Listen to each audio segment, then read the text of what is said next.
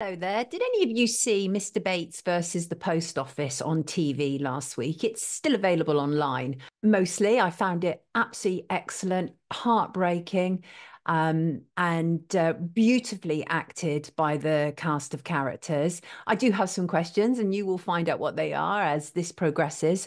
So, for those who don't know, it was about the post office scandal, and it was indeed a scandal, not least that it happened, but that the government backed organisation denied it and drove some people to such despair that they actually killed themselves.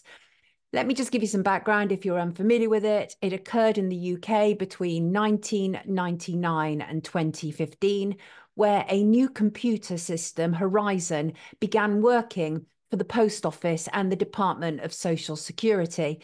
It was designed to enable integrated payments of Social Security benefits through post office branches.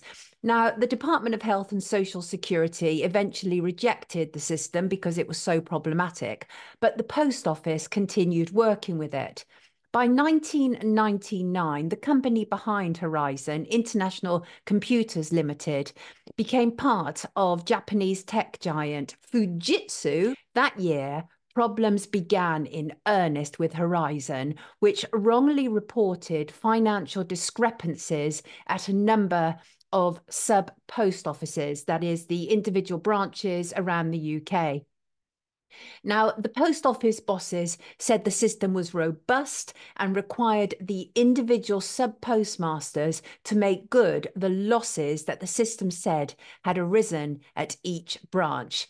This resulted in people around the UK losing their lives, their livelihood. Some were convicted and imprisoned, and one man even got out of his car and walked in front of a bus. So deep was his despair at being wrongly accused.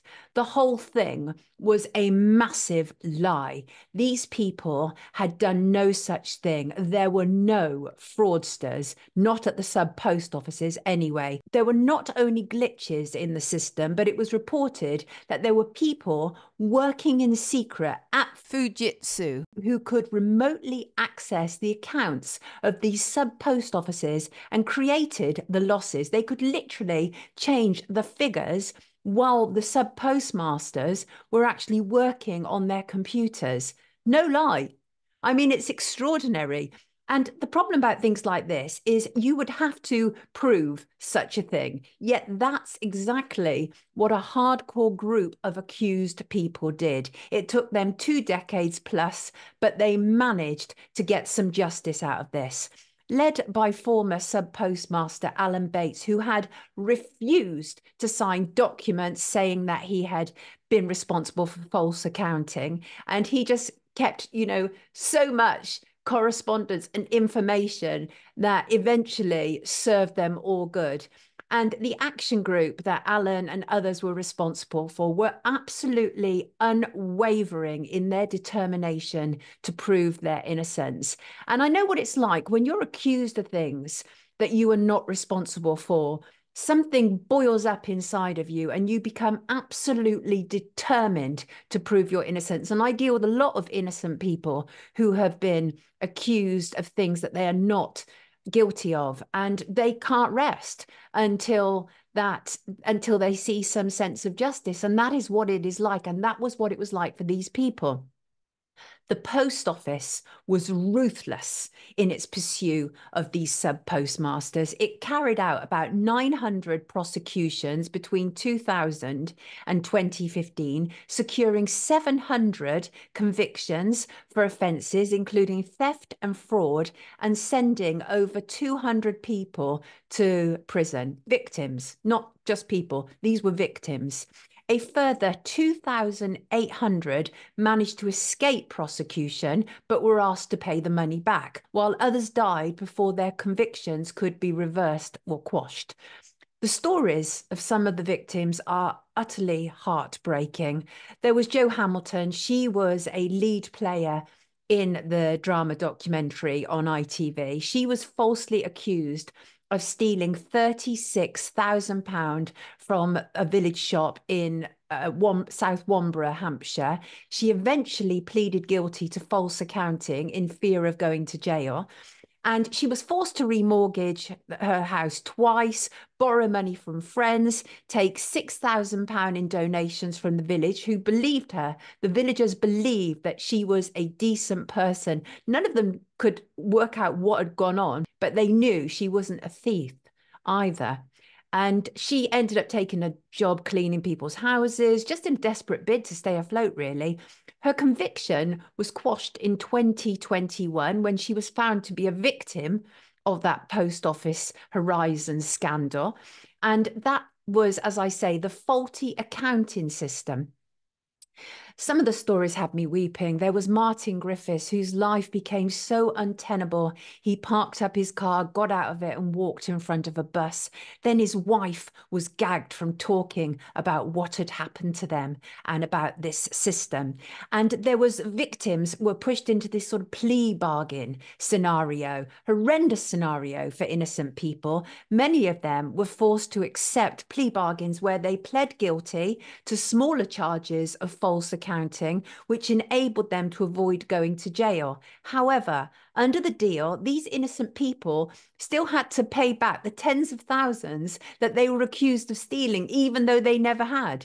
On top of that, many of them were told that they couldn't accuse the computer system of being problematic. I mean, what the actual, right? Which brings me very seriously to accountability, because it's no point in scandals like this being bust wide open if there is no accountability. So let us look at the people who are accountable for this, right? The people at the top of the food chain in the post office and around this scandal who are implicated. Number one has to be Paula Venables, who was CEO of the Post Office from 2012 to 2019. Despite presiding over this unmitigated disaster and doing all she could to fight the victims, including obfuscating, giving misleading information to members of parliament, and backing the Post Office in a massively aggressive strategy against the victims, Paula Venables left the Post Office having been awarded a CBE for her services to the Post Office and to charity. I joke you not. On top of which, despite her utterly reprehensible behaviour, she was also a parish priest. Now, that may speak volumes to you, depending on where you're coming from. Joe Hamilton later said of Paula Venables, if she's got any moral compass, she should give back the CBE. Joe went on to say, in spite of being a vicar, she doesn't seem to have any moral code. Indeed, indeed. Bates versus the Post Office was public interest TV at its best. It's made many people, because many people were aware that there had been a scandal, but not how deep it was. And this brought it to life. Yes, there were issues with it, of which we will tackle in a minute. But for example, when Paula Venables gave evidence to Parliament in 2015, she said there was no evidence of miscarriages of justice. This is surely false, right? Surely false, and potentially knowingly so. When Paula Venables left the Post Office, she was given a £389,000 bonus. She was richly rewarded for her astonishingly horrendous stewardship. She earned £4.9 million, including performance-related bonuses. It beggars belief, right? Venables should absolutely have her CBE removed. She was responsible for sacking a forensic accounting firm who had been brought in to get to the bottom of the scandal. She sacked them just days before they were due to publish their damning findings against her organisation and against the Horizon computer system. But the thing about people like Paula Venables is they never go away quietly.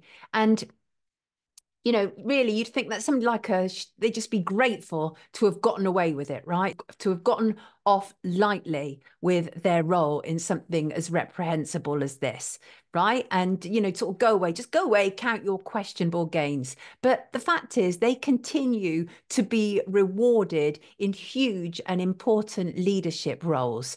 After the post office scandal, Reynolds was made chair of an NHS trust. The Cabinet Office, attached to number 10, i.e. Parliament, gave her an advisory role. Please pass the sick bag. And retail chains, including Morrison's, gave her £89,000 a year for a non-executive directorship. And she was paid £55,000 by Dunelm to join its board. All of them should hang their heads in collective shame at supporting this individual. It was known what she had overseen by this point, but they continue to reward her absolute disgraceful failure. On top of which, get this, on top of which, the Church of England put her on a committee overseeing ethical investments. I kid you not. And by the way, there is a petition to strip Paula Reynolds of her CBE. And as I'm recording this, it currently sits at 897,476. And I often don't sign petitions because I don't see much point to them. But this one I signed. Oh, yes, I did. That woman was responsible for the destruction of many people's lives. And there is absolutely no way she should have an award for her work. The other post office executives who came out of this very badly, and rightly so, included the very hard-faced Angela van den Bogert, who was the post office's director responsible for handling complaints regarding the Horizon computer system from 2010. She was a major ally of Paula Reynolds. The pair were referred to as the gruesome twosome in the ITV programme. It was van den Bogert who was massively responsible for the utter misery that the sub-postmasters were put through. She was massively criticised by a High Court judge for attempting to mislead him. She was all about protecting the brand, the post office, and sod the little people who were being trodden on and who were wrongly accused. These people lack all sort of essential decency. It is horrendous. But Reynolds was not alone in being rewarded for failure. And it's important to note that one character was interestingly missing from the ITV drama.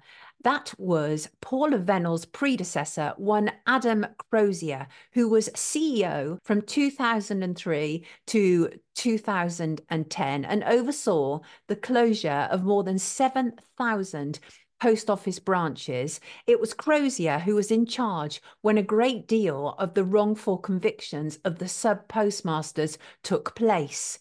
It was also Crozier's post office that responded to early journalistic inquiries about the scandal with deeply aggressive, even threatening denials.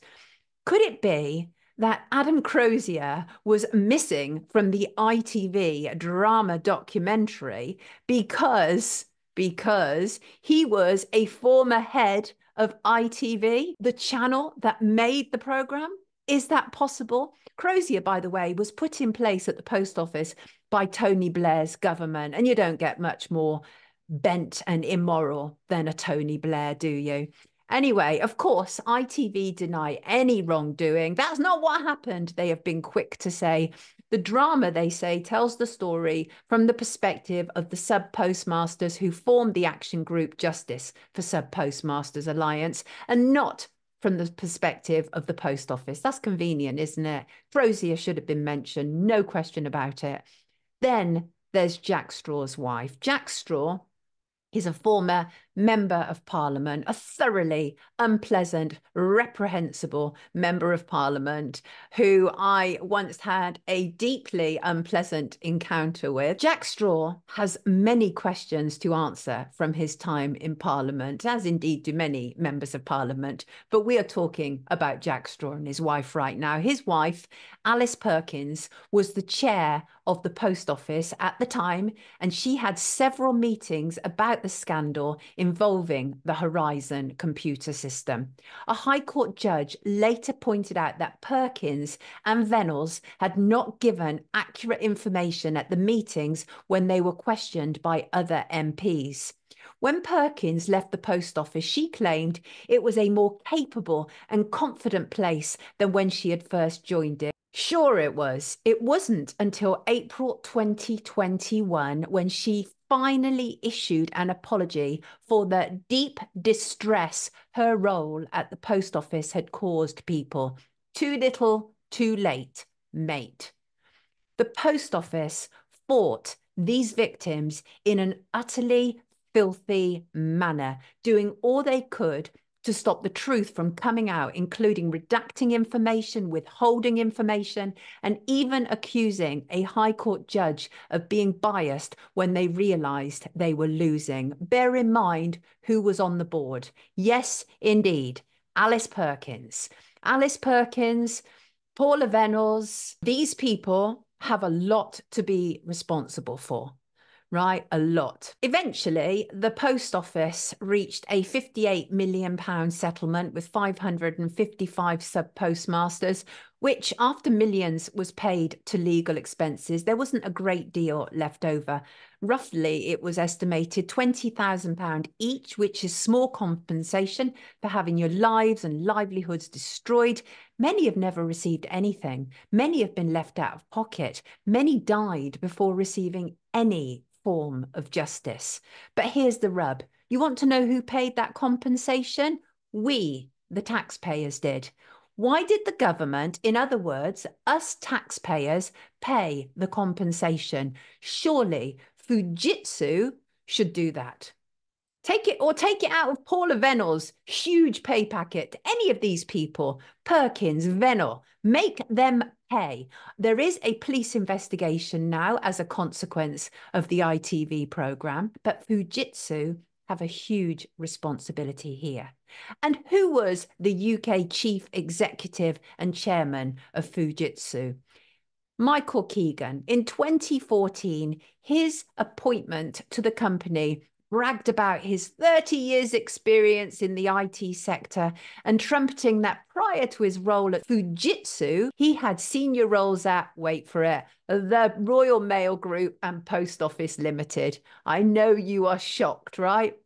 Keegan has publicly denied any responsibility in the scandal, saying that during his time as CEO, he had only made one decision related to the Horizon computer system, and that was to cancel a new version that was being tendered to the post office. Well, we shall see if he's right? Because now more people are aware of how deep this scandal is. It is not going away until there is a real sense of true justice. And you want to know who Michael Keegan is married to? Why? Gillian Keegan. Gillian Keegan is the government's education secretary. These people all run in the same circles, don't they? Michael Keegan currently sits on the advisory board of the Prince's Trust and is a non-executive director of Centerprise, an IT firm. And guess what? Do you know what? I find this almost impossible to say this without laughing, not because I actually find this humorous, but because it just beggars belief on a constant basis, right? But anyway, guess what company recently won a £1 million contract from the government to do with the schools programme, right? Why? None other than Centerprise. I think people are sick and tired of CEOs and such like getting away with murder, metaphorically speaking, of course, and then being rewarded for failure. I know I am. I agree with Jo Hamilton when she said, they've made people's lives a misery and they've committed crimes. It's not just a computer problem. This is absolute corruption at its worst, state-sponsored corruption. I agree. Yes, it is. And now it's time for people to pay the price for their roles in it. And finally, I want to give a big shout out to everyone who has supported my work this year, including my wonderful patrons at Patreon, link in description below. As I've said before, there are numerous ways to support my work. It doesn't just have to be financial. simply by watching, sharing, liking, subscribing, commenting. All of it helps for the algorithms and for getting the word out. I wish you all the most amazing 2024. Thank you for being here. Lots of love.